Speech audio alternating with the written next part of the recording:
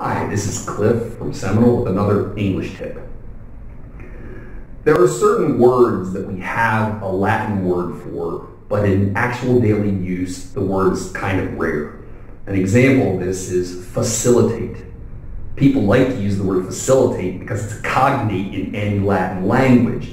The thing is, Americans and British people don't say facilitate. We say make something easier.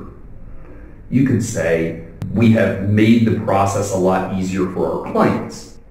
Another two really common expressions like this are make something better or make something worse. You might say the changes to the app made the experience worse. Okay? Now, when I cause this change, I'm going to use make. But sometimes we talk about something that is undergoing the change, and then we're going to use get. So we could say, it's gotten a lot easier to stay in touch with our friends. And we can say, the weather is getting better. Thanks. See you next time.